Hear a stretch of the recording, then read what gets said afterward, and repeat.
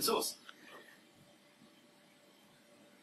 We've got on crazy fast now. So here we go. Ooh. So some of the terms I'll be using: Creative Commons. It's a license for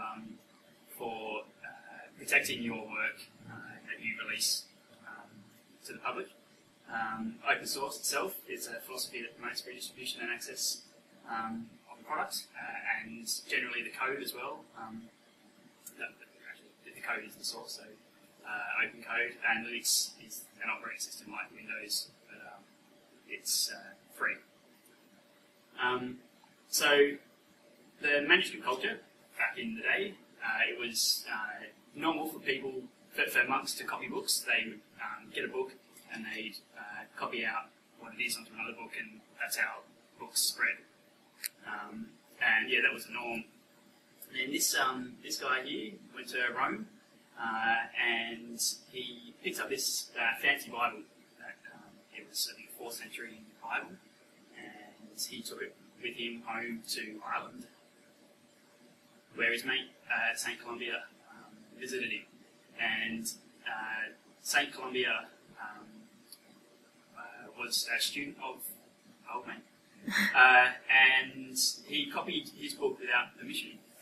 And this is the first copyright, first instance of copyright being, that came about. Basically, it was found that he the owner of the parent book also owned the child book, which is strange since it was the Bible, so you'd think that no one owned it by then. But that's how the ruling went. That was the first version of copyright.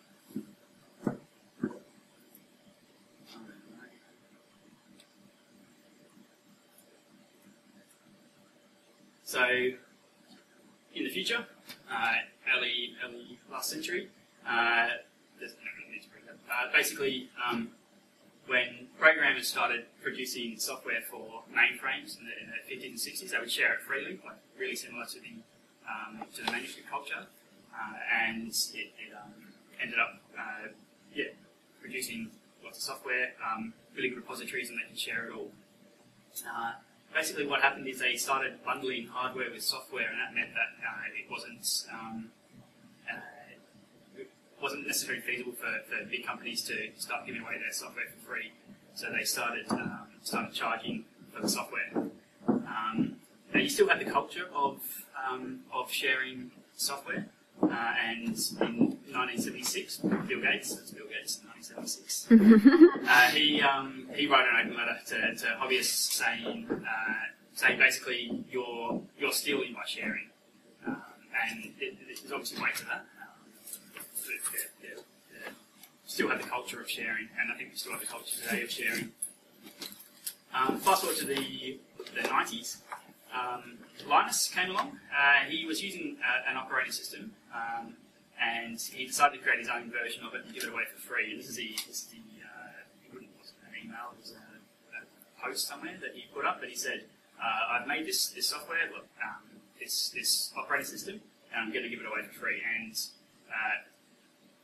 this kind of important. So it's Linux, and that's what it was. It was an operating system. It was the whole thing like Mac OS X or Windows, but he was giving it away for free. Then in Germany, Ian came along, and he made his own version of it using the source from the original. And you can calculate how much a program costs by how many lines of code are in it. Basically,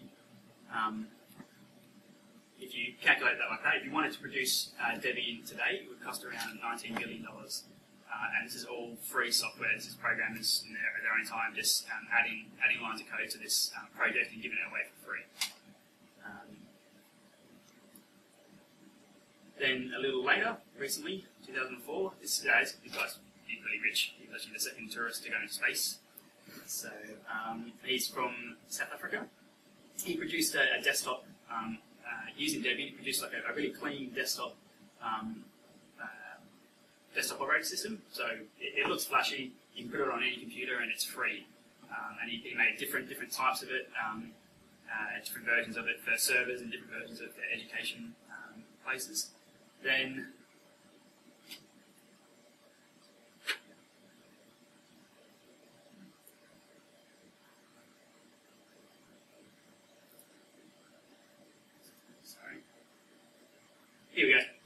So everyone knows this fella. He runs Wikipedia, and he actually runs Wikipedia on Ubuntu servers. So everyone who uses Wikipedia is using Linux, is using Debian, is using Ubuntu.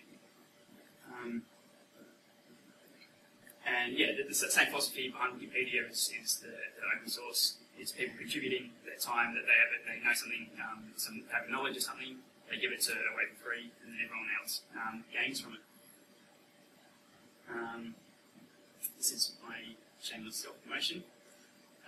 So I've set up a website using the MediaWiki, which is the software that Wikipedia runs on, which has been given away for free. It runs on Ubuntu servers, which has been given away for free. Even the logo has come from someone who is really good at logos and gives them away for free. And the purpose of the website is to share music, so I'm hoping that in the future, the end of this will be music that people give away for free. But this is just one of the many branches of this story, starting with Linus. There are many different types of Linux, and it's not just a one-way story. Stuff from Debian goes upwards to Linux and vice versa. There's source code going up and down the strings. Does that make sense to everyone? So now, you might think Linus is a bit silly for giving away this really awesome software, but one of the commercial Linux distributions, Red Hat, gave you stock options in 1999 when they went public, and they were roughly $20 million worth of stock options in 1999. So he's actually quite rich, and interestingly, Red Hat was the first Linux company to get $1 billion worth of revenue just this year. So he's doing really well.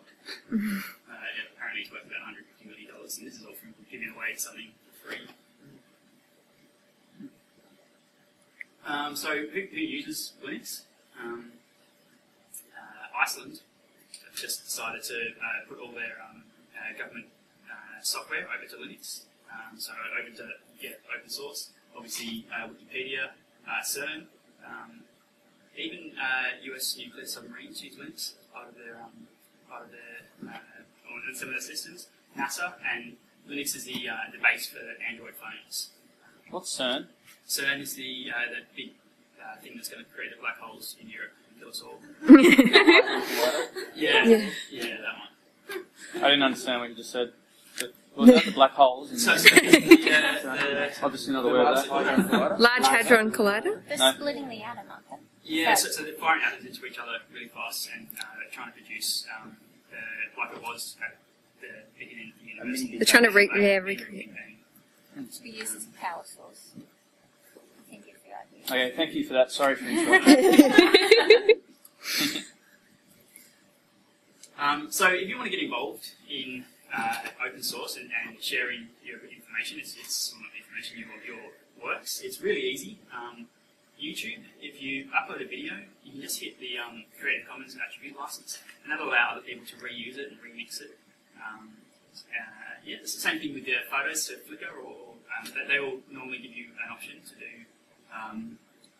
to license under Creative Commons license so that you can share it. Interestingly, the Creative Commons license doesn't give away your right to sell it later on. You can specify that it can't be used for commercial gain, so that you know that Microsoft isn't going to use it, but old mate who's doing a school presentation on something can take your photo and do it legally, and there's no issues.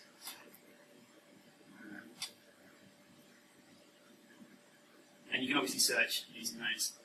So some really interesting open source projects as well. The Open Talks is using computer modelling to try to stop animal testing so that they can check for chemicals with see how chemicals will react with other chemicals, so that you don't need animal testing, which would be really nice. The similar thing for AIM, trying to measure and analyse carbon dioxide data. So for global warming and climate change, and see what effects it's having. There's even open source beer, so you get the recipe for that and make your own beer, and other things like the software for moon observations. Yeah, so just wanted to open up questions and discussions about open source and any ideas people had or anything that they're interested in. It's an open source moonshine program. Yeah. It's an open community who are trying to collectively send a rocket to the moon, basically. They're not very far along, but I think it's really cool. Wow. What's that called? That's cool. Yeah. Surely the question people must have though is, if you keep saying it's free, but you haven't really explained how it's worth millions of dollars. How did I make millions of dollars if it's free? Yeah. So basically, the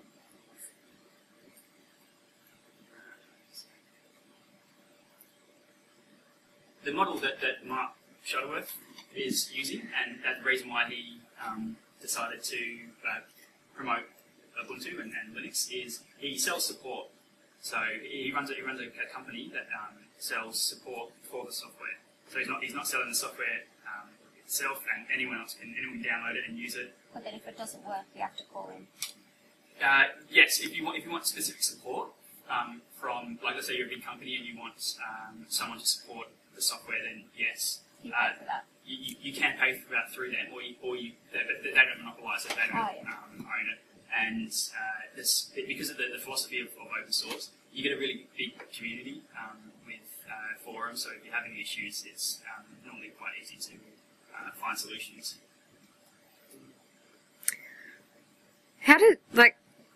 I work in IT, but I don't use any open source stuff because I feel like it's going to take up more of my time to have to figure things out myself or like run things myself. Do you agree with that? I have that What do you think about stereotype that? too. Yeah? Yeah. Yeah. Even though I don't work in IT, and I just think I have this preconception stereotype that if I use any open source material that I'm destined to have to pretty much learn how to code it myself in order to get past hurdles if I have any, as opposed to like clicking an OK button and going, cool, Yeah. it's fixed. Kind of thing. So nowadays we've got the big companies behind it, and that's a very good point. A lot of open source is clunky, and it's because it's made from all these different sources. Sometimes you don't get like a structured design, but because we have big companies coming on board, it's getting a lot cleaner. Things like Android phones are running open source, and it's got Google behind it. So you've got really good programs working on it, and then giving it away for free still. Things like Firefox, obviously that's an open source example, and that's still fairly good. And then Chromium, it's a Chrome web browser. And so there are clunky versions of open source, but I think there are a lot of options now coming out, and it's definitely getting better with the big players coming on board. That's funny. I would not have assumed that Chrome was open source, but it's probably my favourite piece of software on my Mac. Yeah, well, so technically, Chrome isn't open source. Chromium is, which is a version of Chrome. Yeah, that's the Linux version, isn't it? Yeah, That's the really good thing to explain about Ubuntu people as well, like because Ubuntu is Linux, right? But you probably have images in your head of how it used to be with Linux. You had to literally. Did you ever install Linux? Because I tried. I'm a software developer, by the way. I've been software for a long time, and it's just too much mucking around for me. I'm the same as everyone else. I just want to put something in, click OK, and it go. Well, Ubuntu does that. It's very much like using. Actually, it's probably a lot more like using a Mac, wouldn't you say, than Windows even? Yeah. It's very user friendly, and when something goes wrong, because it's open source, it usually comes up and goes, oh, something's gone wrong. Do you want to send this report back? And it will send it back to the developer straight up. It's not going to go through a big company process of new releases and stuff like that. It just goes straight back to the developer, and they're like, oh, there's a problem. Fix it. A new update goes through all very quickly. I don't know if people were aware of the recent issues with the Mac OS X. 1% of the Mac computers, 600,000 computers, had a malware on them because of an issue with it was a Java Java vulnerability that wasn't fixed up by Mac straight away, but by Apple straight away because it wasn't in their release cycle. So for 6 weeks after Linux and Windows had updated had to patch the issue, Apple still hadn't patched it. You definitely have, because it's open source, the community definitely comes onto, picks up things like that a lot quicker. So, yes, security-wise, it's generally safer. What's your motivation for your music sharing source books? And what do you think really gets people into doing open source? For myself, there wasn't anything out there that did that well, and I started playing the ukulele, and I thought it'd be cool to be able to jam with someone somewhere else. So that's pretty much it. Okay. And plus, like, I suppose, even when I was at uni, I think on youth allowance, I looked up one of those charts, and I was in the top 10% of earners in the world. Yeah. Yeah. So now that I've got a full-time job and stuff, it's like it really doesn't cost me that much at all to produce something and give it away for free. And now, by the end of 2020, end of this decade, there should be 3 billion internet users. So that's going to be some pretty awesome music by then, at least. And that's like, software and everything. That'll get close to an explosion. And I suppose they just want to start making tools for people to start sharing. Wasn't Google Maps originally built by volunteers, like just adding streets in their areas and stuff like that? There's and it's another project as well, like Streetmaps. It's I've got into that. Yeah. Apple, Google started charging for their maps, and people are moving over. I think even some of the iPhone maps. Actually, Google's only charging for corporate clients like us. But if you're doing it just if you're making a project that people can use for free, then you don't pay. It's good to know, isn't it? And it's still very cheap though, even though it's a place like that are starting to charge. Like, we are a pretty big company, like Osgrid, and I don't know what they charge us, but it's quite a small amount. Like, for say 1,500 users internally, and I think it's like 8,000 a year or something like that. It's a pretty useful tool, so it's way better than being Microsoft version. Yeah, and it's I think they're just trying to I suppose Apple's trying to move away from having any reliance on Google, I suppose. But yeah, they can use it for free, which is good. So how do you harness the power of open source? Like, is it just people creating the tools that they want and by pure self-interest by having these great outcomes, or is there like a way to kind of shift the herd for public good? I'm pretty sure that everything I wanted to do on it